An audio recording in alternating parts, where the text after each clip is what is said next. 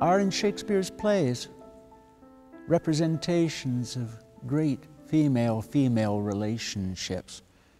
One which I wish to signal now from Midsummer Night's Dream is the relationship between the Queen of the Fairies, Titania, and a mortal woman whom she loved.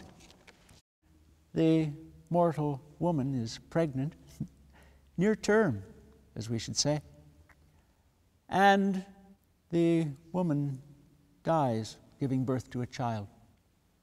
We know that the Queen of the Fairies, Titania, wants to raise that child out of love for the woman who has died.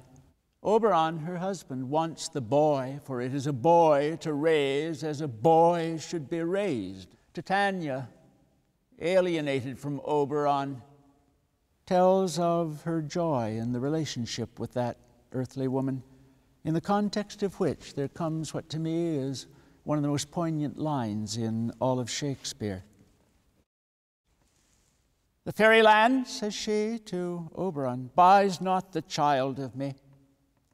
His mother was a votress of my order, and in the spiced Indian air by night full often has she gossiped by my side, and sat with me on Neptune's yellow sands, marking the embarked traders on the flood, when we have laughed to see the sails conceive and grow big-bellied with the wanton wind, which she, with pretty and with swimming gait following, her womb then rich with my young squire would imitate, and sail upon the land to fetch me trifles, and return again as from a voyage rich with merchandise.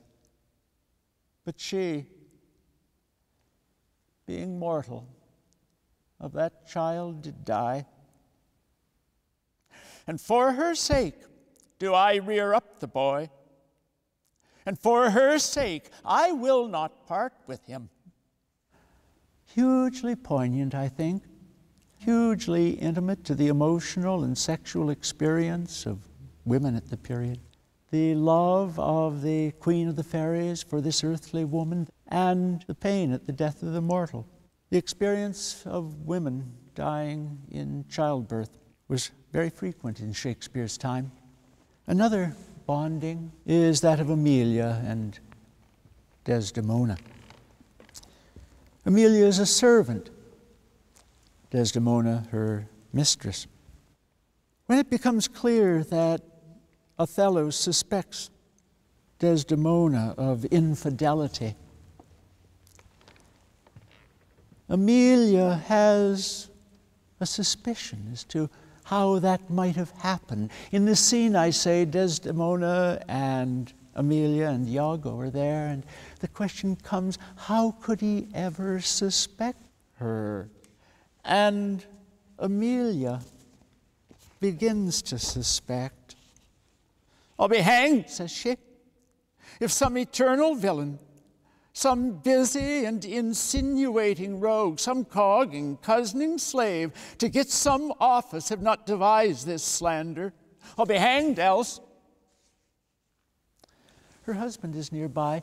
She doesn't come to full consciousness, perhaps. Willingness to admit that somewhere there is a suspicion of her husband.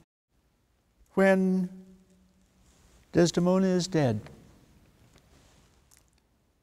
Emilia in agony, as it comes clear that it was her husband who has done this, cries out,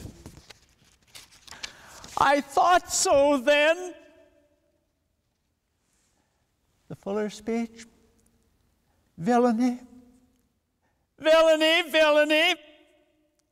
I think, Ponus, I think, I smell it, oh villainy. I thought so then.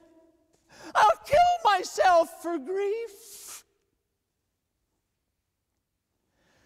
Caught up in her agony, her husband stabs and kills her to try to quiet her. both of them killed by their husbands, one through tormenting jealousy, the other out of an attempt at self-protection. One hears from honest Amelia the agony of one who has on some level suspected, known, but not allowed the suspicion to come to full consciousness. The agony at finding that, I thought so then. And had she admitted to herself and pursued the idea and brought it out, her mistress might well be alive.